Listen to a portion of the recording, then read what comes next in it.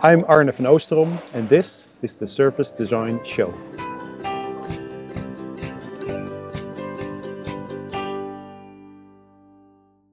In the Service Design Show, we talk to people that are shaping the service design field.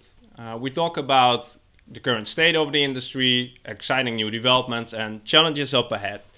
Today, I'm talking to somebody who's been in the industry for a very long time, Arne van Oosterom. Arne is, of course, the co-founder of Design Thinkers, and he just told me when he grows up, he wants to be a real artist. Welcome to the show, Arne. Thank you. Awesome to have you. Arne, yeah, good to be here. This is a question I start most of my interviews, and it's about your first memory of service design. Can you remember the first time you actually got in touch with service design? Oh yeah. Oh boy, that's a long time ago. I was working at a communications agency. I was the creative director, and I think I was looking for new inspiration, and we were already kind of interested in doing things differently in a new way, but I think it's also because of the rise of, I think Twitter was just born. And which year was this? 2007, 2008? No, 2006 or 5. All right. I think. And it must be somewhere around where Twitter just came about, because I remember that there was this conversation starting online about service design, and it was mainly in the UK. There were these two agencies that just started, Engine Group and LiveWork. They just started that time, and I was so inspired by the way they communicated and the way they were very open about everything. And I was stuck in this very competitive agency world, which I didn't like at all. And I thought, wow, you can be like, you can share all your methodologies, and you can just be open. You know, open about stuff, and it was so refreshing. And I thought, I want to be like that. I don't know what they do.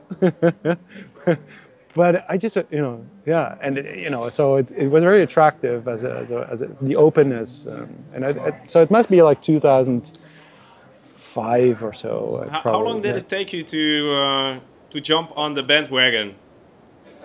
Well, so I think in that same year I also heard about design thinking. Mm-hmm. And being proposed as sort of this thing that wasn't a part of a specific expertise. So it was in between sort of the creative world, the design world, and the business world. And I thought, hey, I think this is where I am. Does that have a name? Well, that's amazing. I think this is where I should be. Yeah. And I at that time I was already kind of thinking of starting my own company, yeah. By chance as well, because I didn't want to be part of sort of, because if you have an agency, a communication agency or an advertisement agency, you're always the last to know. Basically, your customer has a solution, and they will give you a design brief. And they already have sort of the solution. They say, we want to have a website, or we want to have a campaign. And I noticed that there was so much changing in the world that you have to look at things holistically. And so I was already really curious about, can I be at the beginning of the process? And design thinking kind of was sort of that thing that sparked, was the first spark. And so at the same time, I kind of got to know service design, and I decided to start my own company. About 2005, I first tried to kind of change the direction of my agency, but at that time nobody knew what I was talking about. They're like, what are you talking about? What is that? Service what? Design what? I just want to do beautiful. I want to create a beautiful campaign, or I want to do graphic design, or so. The easiest way, basically, for me was to kind of say, I'm just going to start from scratch. And I think we took the official leap in 2000, I think Chamber of Commerce, basically the signing was 2007. Right. I still remember we had a session, I think in Amsterdam. A guy from England showed up to talk about service design, and it was, I think, 2007. When that might be very well be the very first time we actually physically met. Right. Right. Yeah. True. Oh, we're getting old, man. Yeah, and the rest is history. That's for sure. Uh, so I'm here in Utrecht at the Oude Gracht Jorn Hotel in Amsterdam. So we might have some background noise, livelihood from the real streets. But we'll be okay, I think. Arne, let's explain the format, how we're going to do this for the people who are watching this for the first time. The whole idea is that we believe in co-creation, and we should actually practice it also in the show. So you have a set of question starter, and I have a set of topics written on paper, and you also have some things scribbled down in a notebook, right? Yes. Let's give an example. I hear the service designer, and you have how much. So you'll use the question starters, I'll use the topics, and we'll create a conversation from there on. Sounds simple, right? Absolutely. Okay, it's my turn, Arne. I'm going to choose a topic, and it's up to you to see how you're going to to move on. I'm going to pick the topic of scalability. Yes.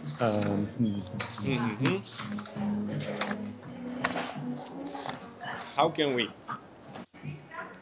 Yes. So, how can we? And I think it's a really important question. It's a question that we get a lot because it's very much workshop based. The work that is being done now. So, which question do we get a lot? How can you what? So, how can we scale service design within our organization? All right. So, and so the question really is about how can we make sure that that what we do in our department, which we call service design, we did a workshop, and then we did another workshop. And then what? How can this spread, or what do we do with it? How can this service design thing that we do touch every bit of our organization? And that's something that a lot of people struggle with. I think at least one of the answers is that actually service design should not be a department. All right. So service design is part of culture. It's actually behavior, and which is why I really truly believe that when you're in service design, actually what you're doing is you are changing behavior. You are in change management, but in a very different way. But it's something that is more implicit. So you can do workshops, but actually, what you do is really important. Journey mapping and all that. It's really important. It's very much forward-looking. Like at the end of the workshop, you have these and these results. It's very good. But actually, how you do it is even more important, or at least just as important, because how you do it makes it also sustainable. It makes it that you want to work like that again. Because we ask silly questions like, did you actually like it? Was it actually nice? So how you do it? Did you actually share? Did you actually co-create? Did you actually involve the right people, etc., etc.? So this how you do is really important. And the other thing is, don't turn it into a department. It's a way of working. But that's really hard to scale, right? Unless you're going to get the IBM approach and hire 1,000 designers and put them throughout your whole organization. Is that the way to scale service design? No, I think it's basically practicing what you preach when you preach service design. Is start small. Start small, learn how to do it, and start evolving it. I always say, don't start a project, don't start this kind of organization. Start a movement. It has to be a movement, because it's all about changing the way you do things. And it's not about hiring a couple of people you call service designer, and then you do service design. Right. It's actually about you have to evolve your company. It's about companies in transition, and everyone's involved. Everyone, but it starts small. Don't scale. Don't implement service design and then try to scale it up too quick and make it too Right. big, and because then it's going to fail. You have to learn how to do it. It's part of your culture. It's part of Yeah. of your DNA. You know, what we see in our practice is that it's really easy to scale a tool. Everyone starts doing customer journey maps, and then we're customer centric, and everybody has a customer journey map for the department. Yes. But that's just on the tool and even not the Absolutely. method level, but that's just on the tool level. No, very good point. It's exactly what I mean. It's like that's what you do, so you can teach everyone customer journey mapping, but but how you do it? Did you do it together with the right people? Did you actually do it with your customer? Did you go out and talk to? Really? Did you really do that? Because usually they didn't. Did you actually build empathy, real empathy? Did you really involve the right stakeholders, the right people at the right time?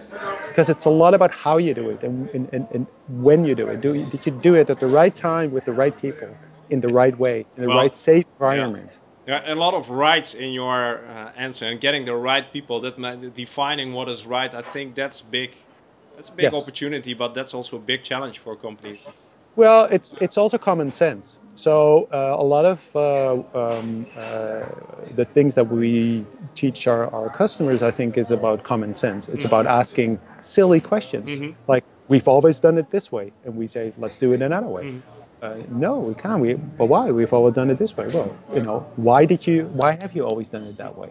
And why can't you change it that way? Is that so? Companies come to us with a question.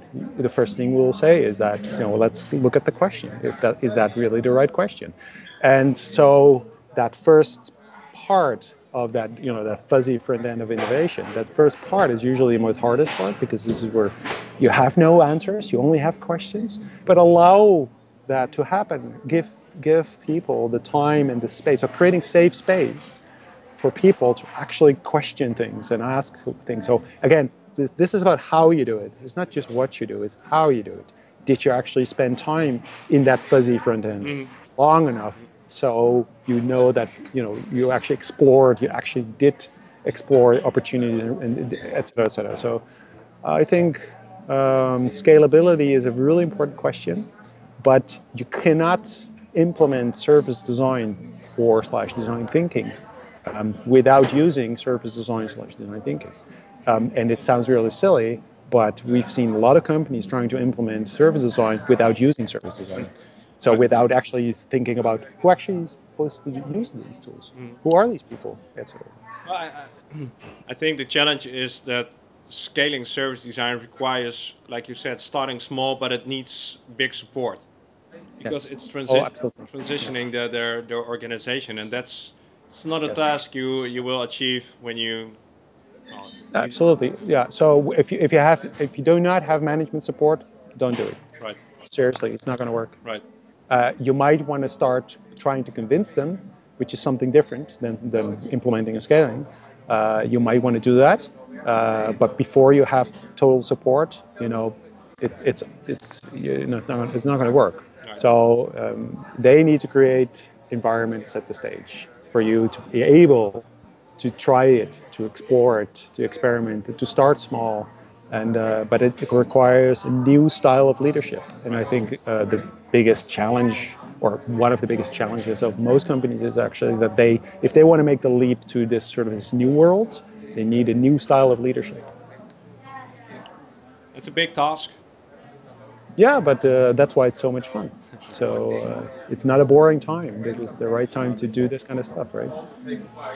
Arne, let's move on to our next topic, and I think it's sort of related, and it's called Beyond Buzzwords. Yeah. Good question. What do I add to it? Maybe this one is good. Why? why do we need to move beyond the buzzwords? I think it's important to give clarity. I think there's a lot of confusion. We are called design thinkers. Design thinking is getting hugely popular at the moment, which is great. But service design, is that different? So questions we get like, so we talk to customers who have never heard of service design. Right. And we talk to customers who, no, actually, everybody's heard of design thinking at the moment, but because of Harvard Business Review. Yeah. But there's people who do lean startup. There's people who come from agile development. There's people who have, whatever kind of angle they are from. But we're all part of the same world. We are all part of the same problems that we see. We're all part of the same solutions. We're all part of what's happening out there that drives us to find new ways of doing things. So we just came from this angle, and the people from agile development came from IT/ICT angle, and lean startup came from that angle, et cetera, et cetera. It doesn't really matter if we don't use our if we don't use an open mindset to talk to each other and to learn from each other.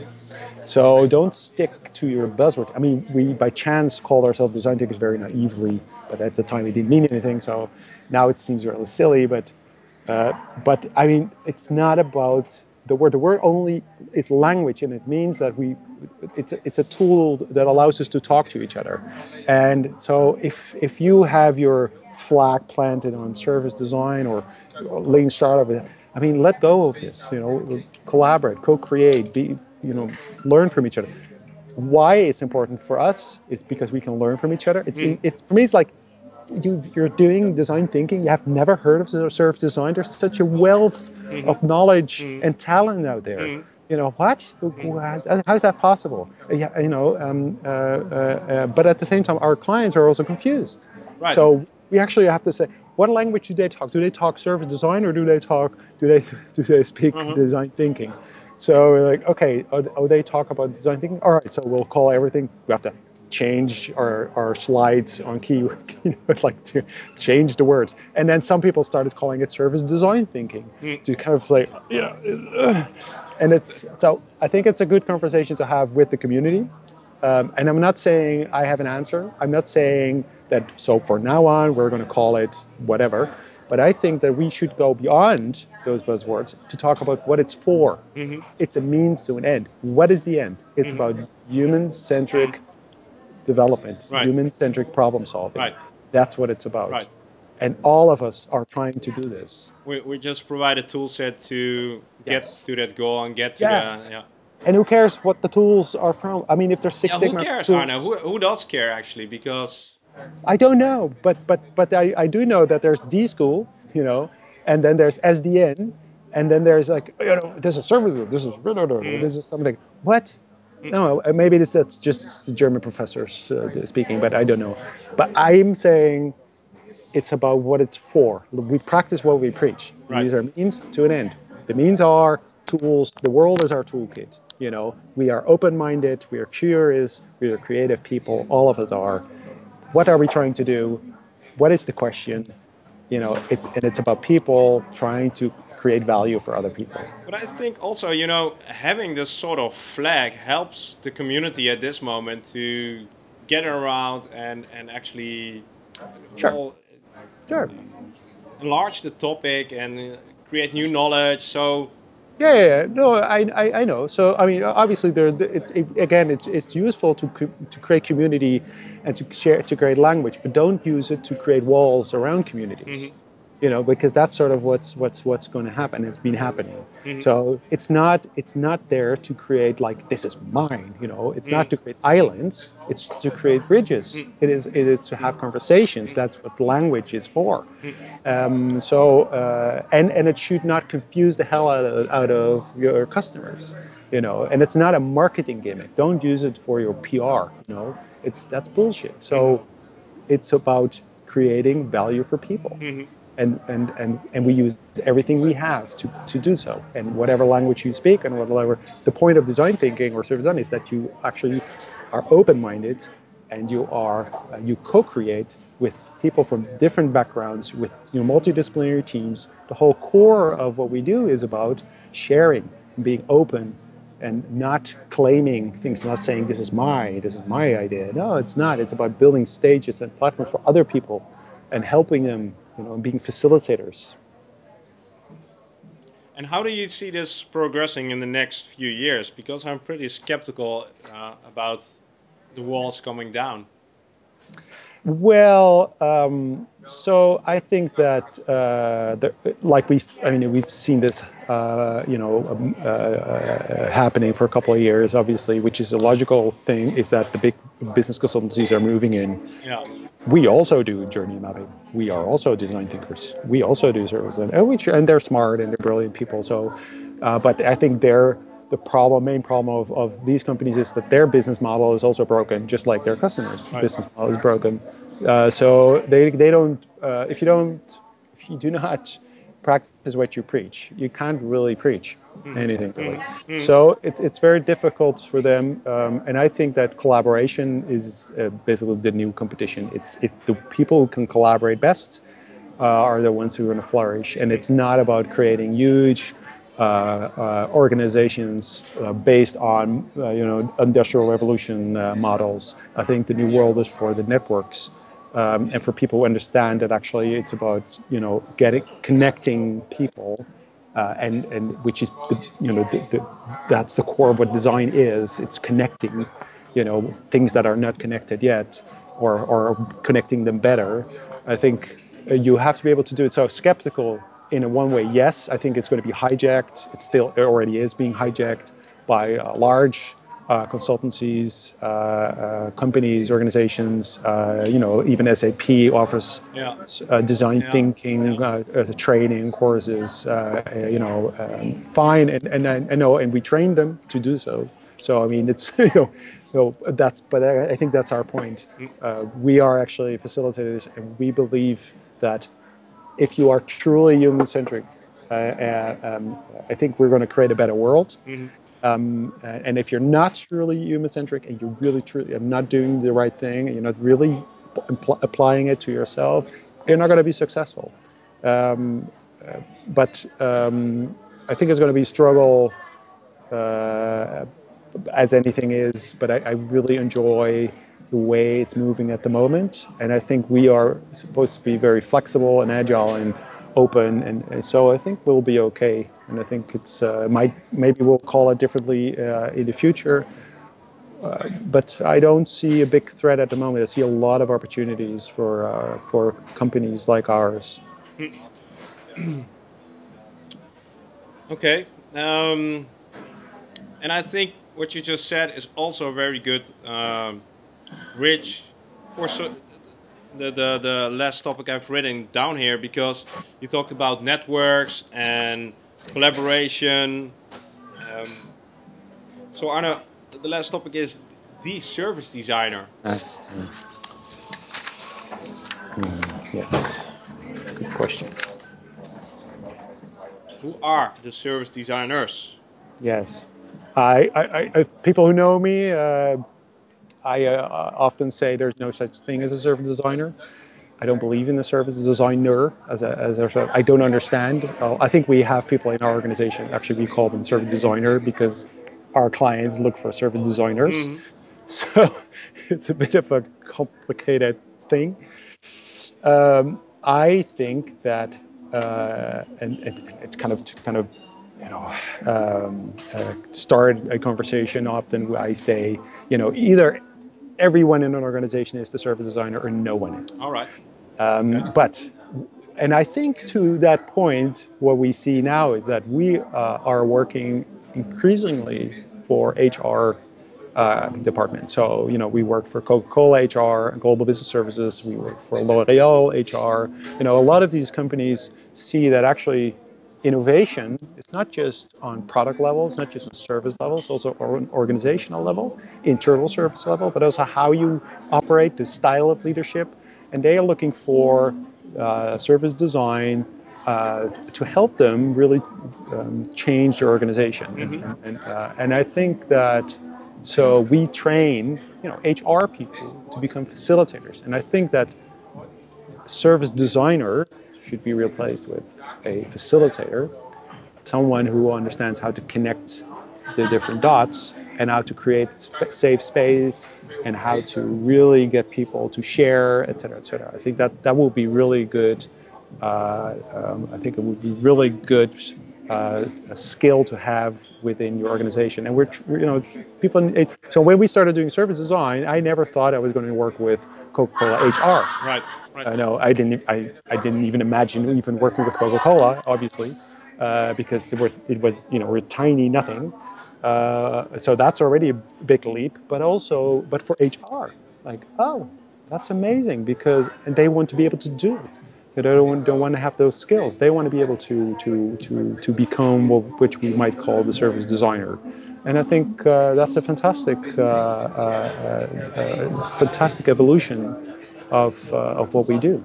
I think Idris Mouti, if I'm not wrong, wrote in his book that we shouldn't hire design thinkers or service designers, but we should become a design thinking company or design driven company. Yeah, is that something you're advocating too? Yeah, I mean, not getting lost in the semantics of what exactly it is, but the heart of what it is it's about is right. I think it is about. I think new companies are what you could call design-driven companies. Right. It doesn't mean everyone's a designer, no, but it's more about being empathetic, being open-minded, being collaborative, and being a prototyping company. Start doing things really quickly and iterate. So being iterative and human-centered.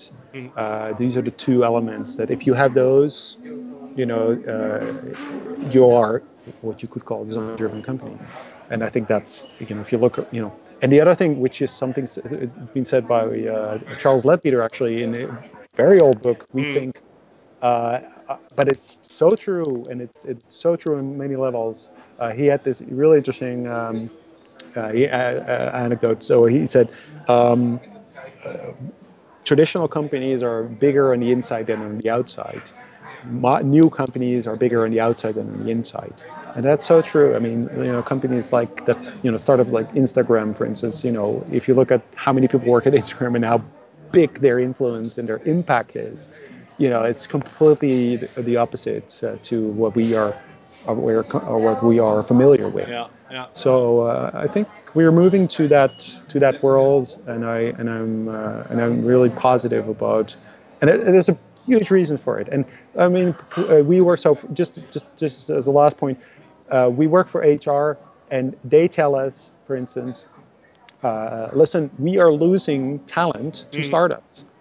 How can we keep talent into our company and keep them there? And how do you, because we can't at the moment, because work for us and for new generations. And actually, I was talking to this manager, and I said, yeah, for new generations, work is very different because it's part of your identity. It's not just for security, et cetera, et cetera. She said, and she was in her 50s, and she said, Arne, listen, it's not just for new generations. Well, one second, Arne. I thought this would happen. There's a car coming to pick you up, Mark. All right, goodbye. Well, yeah, my anecdote was that I was talking about this to this manager, this lady, and from HR, and she agreed with me. Yes, it's different. But she also said, look, Arne, listen, I'm in my 50s. I want to work differently. New generations. Yeah, right.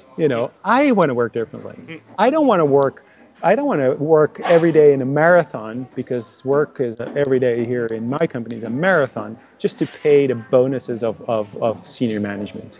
Why am I doing that? What's the point? And being scared of making mistakes, and we know the story. So how do we create an environment for people, that they can be happy? Silly word, and actually make mistakes, learn, and mistakes not being the right word, but learn, basically, as we do as human beings by trying things out. How can we create that environment?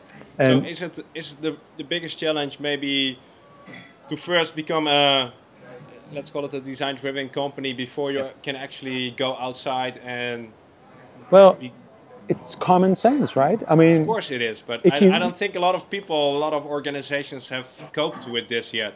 no, but they know. They know. Hmm. I've never met anyone within a large corporate that did not agree with that idea, but they just don't know how to do it.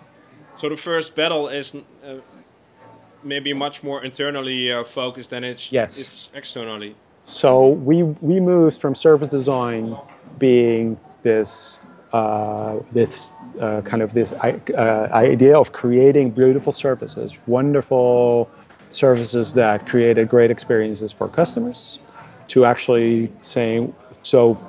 Because I think that in the sort of old literature of service design, it's all about looking at your end users and looking through the eyes of the end user, outside in thinking. We moved from saying, yeah, okay, that's really important, but actually, what's maybe even more important is looking from the inside. So, why are you in the business that you're in? Yeah. Because Yeah. companies have no clue. So how do you make decisions? So they only make decisions based on how much profit they will make by doing something, not based on values or anything. So if you come up with this wonderful service, how do you implement that? How do you run it? How do you keep it alive? How do you actually execute? How do you actually do this? So it's a lot of around brand, for instance. Brand became so much more important the last few years. Being authentic, being real. So doing what you say you would do. Practice what you preach. Acting, the way you act is represents sort of your brand. It's not just an add-on. It's not just a logo on your building, or you can't ask advertisement agencies anymore to kind of create sort of this buzz around your brand. Or run your whole company through a training and then hope everybody will be different the next morning. Yes. So it is about, you really have to be authentic and real and do what you say, etc., which is a big task. But if you make it, it is fantastic. It is beautiful. You're going to be happy. Wow, you can actually make money and be happy doing it at the same time, which is like a very novel kind of thing. It's a Because big promise you're making, Arne. yeah, but I really truly believe in it, and it's very difficult, but it's worth it. I think this will be a frontier that design thinking and service design will really need to develop itself in the internal frontier instead of, or next to the external customer-focused frontier. I Yes. think we'll see a lot of development the coming years in that field. Yeah, I think so too. I know we have a lot to discuss, and we could go on for quite a few hours. But let's try to round it up a bit. My question to you would be, if you encounter people that want to get into design thinking or service design, what would be your most valuable tip? What is your golden tip for them? Get experience. Get experience. Don't just read about it. Don't just look at videos like this. Go out and do. Create your own movement. Start stuff. I mean, Mark, you and I, when we started, there were service on drinks. There were all kinds of little events. Create the community. Be a movement. Be the movement. Go out and do stuff. Find out how you can be active, because that's the only way to learn. People will look for experienced people. And any way you can get experience, start your own projects. Do it for cheap, do it for free. Start stuff yourself. If we look for people, we look for people who are doers, and I think that's the trick. And if you find out how that works, and it's a bit of a trick, because sometimes you think, how can I start with nobody? So don't wait for people to give you the break. Just go out and do it. Just go out and do it. All right. Arne, this is your opportunity. Do you have a question for the people that are actually looking at this video right now? What would be your question to them? My question would be, if you look at your own work environment, if you look at the things you do day in, day out to make a living, what would that look like in the future? if you really decide on what that future would look like, and wouldn't it be great if what you do actually created value for people, real value, not just creating products or services, whatever, but and what would that look like? So I think it's an important question because it's. I think that if all of us kind of start thinking about, how can we actually make this world a little bit better, and I know it sounds very naive, but if we all start thinking about how can I make the world a little better, even just good for the people that you work with, it's fine. I think it's going to have a huge impact, and I think that's important. So that will be my question. Really curious what people have to say about this in the comments. So we'll keep an eye on that.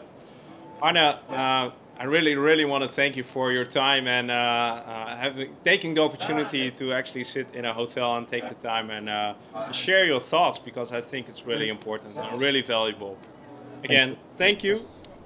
What are your thoughts about the topics we've just discussed with Arne? And if you have any suggestions on who we should invite next on the show, be sure to let us know down below in the comments. If you enjoyed this episode and like to see more interviews with service design pioneers, be sure to subscribe to the channel and check out some of our past episodes. With the Service Design Show, we help you to stay a step ahead by talking to the people that are actually shaping the service design field. Thanks for watching.